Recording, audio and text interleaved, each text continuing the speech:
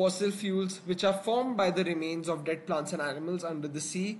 That's what these alkanes are basically. We extract that crude oil from the ocean. We extract that crude oil, and it is alkanes that we get. We get a mixture of alkanes of different number of carbon atoms, and we use fractional distillation to separate these different alkanes, because you can see because of their properties, because of the close packing and their number of electrons, number of carbon atoms and everything, each of the hydrocarbons will have different boiling points, and because they will have different boiling points, they can be easily separated by fractional distillation. Now so actually it's and these alkanes are mostly used as fuels. So diesel fuel and gasoline, which is petrol, they are all alkanes. So they are used as fuels. Now we know that there are two main problems related with this. One is that fossil fuels are non-renewable resources because they will eventually run out.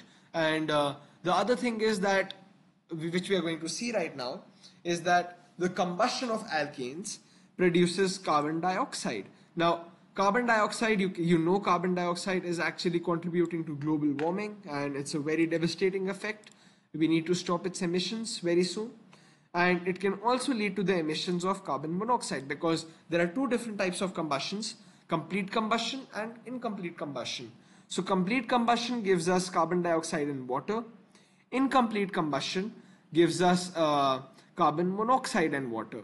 So the problem with carbon monoxide is that it's very poisonous for our body. So upon inhaling carbon monoxide, we can actually die. So it's very poisonous. So in fact, CO2 is much less harmful compared to carbon monoxide. So to tackle this problem of carbon monoxide, what we do is we use a catalytic converter. So let's just know what a catalytic converter is. So catalytic converters are basically they are inserted in car exhausts so that they prevent carbon monoxide to escape from the exhaust gases.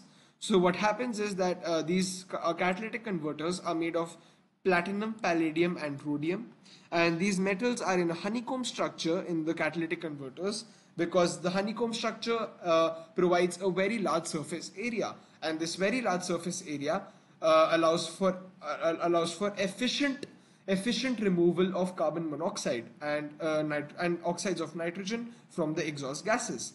So what the catalytic converter does is it oxidizes the carbon monoxide to CO2, and it reduces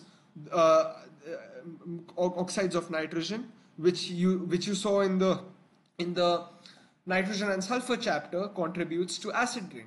These contribute to acid rain.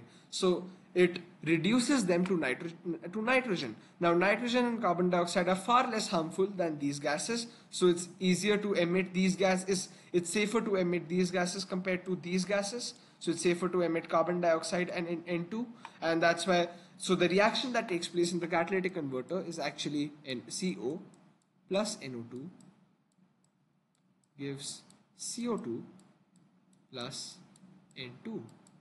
Now let's balance this. So we can put a 2 over here, and we can also put a 2 over here. Will it get balanced? No, it will not get balanced. Let's try a different method of balancing this.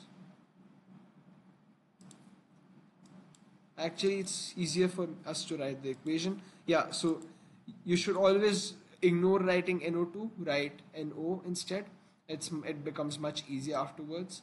So you just write 2 over here and 2 over here and then 2 over here. So now this is balanced. 2 carbons, 2 oxygens, and then 2 oxygens here. So 4 oxygens, and you can see 4 oxygens because 2 into 2 is 4.